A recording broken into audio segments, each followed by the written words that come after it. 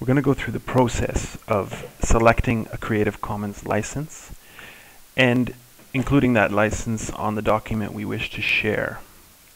We're going to start off by navigating to the website creativecommons.org with /choose. You can also do a Google search for Creative Commons license selector. Once on the web page, you're presented with 3 questions. Basically, do you wish to allow commercial uses of your work? And that can be yes or no. I'm going to select yes in this case.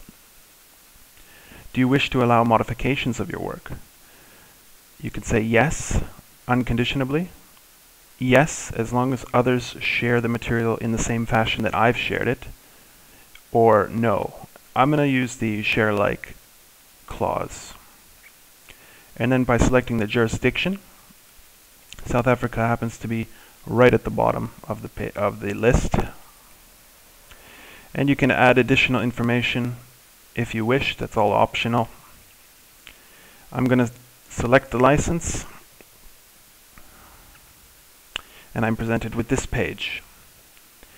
Now this code is built for web pages. It's an HTML code which displays the button of the license that you've chosen. So if you're working with a web page, you can simply copy this code into the web page.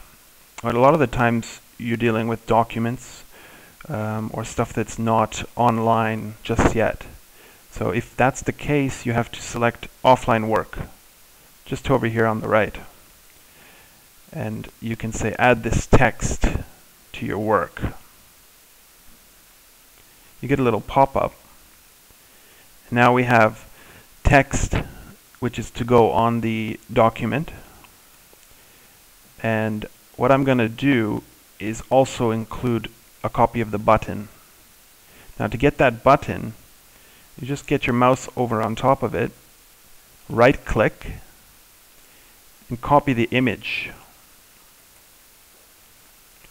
I can navigate over to my presentation, and I'm going to enter into slide master view so that this will appear on every slide, and I can simply go edit, paste, or Control V.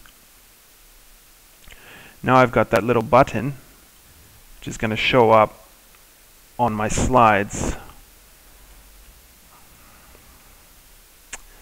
It's a good idea to also include the text which came up in that little window, copy it, and also include it on at least one slide in the presentation, so people will know what they can do with your work once you've shared it